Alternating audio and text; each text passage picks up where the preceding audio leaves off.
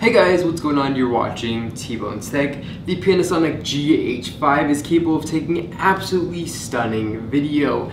So today we are talking about using the Panasonic GH5 for professional video production. In this video, we're going to be giving you everything you need to know about shooting video with this camera, and we are also going to show you some gear that's going to help take your video to the next level. So first off, let's talk about gear. The lens that I usually film on is the Sigma 18-35mm f1.8 lens. And because this lens is designed for cameras with APS-C size sensors, we're going to have an adapter.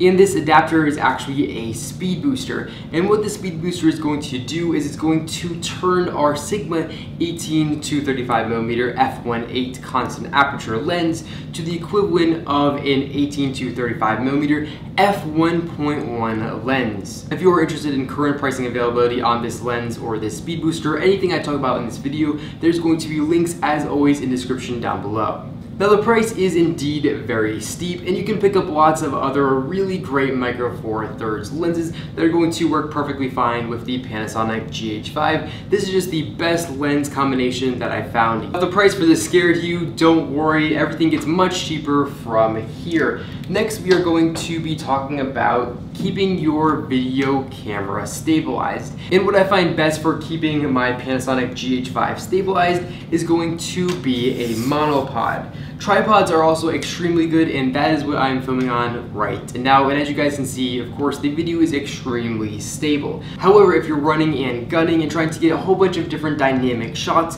a monopod is definitely the way to go. So as you can see right now, this is an extremely stable monopod, and I'm actually not even touching it right now, and it's just standing up on its own right. It's going to have a cool 3-leg design, which is going to help it be really stable, and it also does have a fluid tilt system.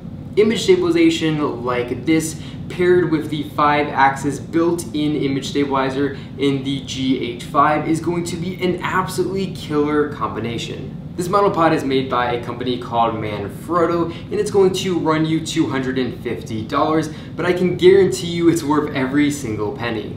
The GH5 has surprisingly very good built-in dual microphones, and they're going to be great if you are filming indoors, and they're definitely going to get the job done. They're just not going to be excellent. But if you take these outdoors and you're filming out on the street with your subject talking in front of the camera, you're going to pick up tons and tons of background noise, and the audio is most likely going to be unusable. So what I recommend, and I recommend this on almost any video camera, is picking up a Rode VideoMic Pro or any type of shotgun microphone. You're just going to be able to plug it right into your microphone in jack on this Panasonic GH5, and it's going to take your audio to the next level. This is going to cost you about $220. Audio is actually one of the most important elements in your video, especially if you're trying to hold on to audience retention.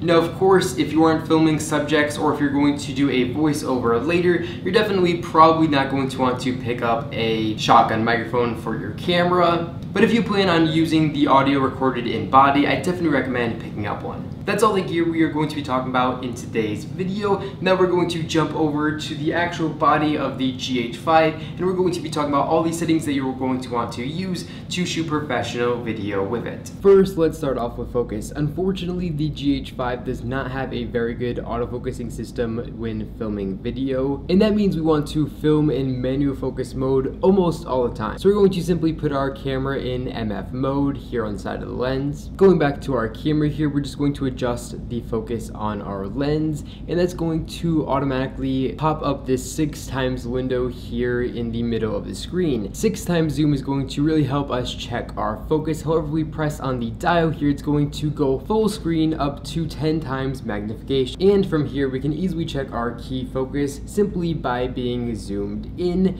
and turning the focus ring until our subject is sharp.